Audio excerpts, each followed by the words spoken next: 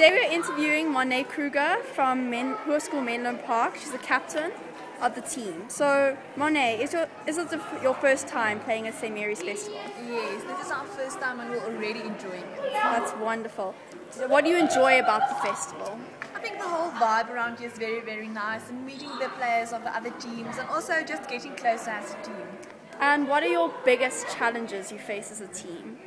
I think it's to get the process right and not focus on the results, because if we focus on the process, the results will come. Do you have any message for your supporters and your team?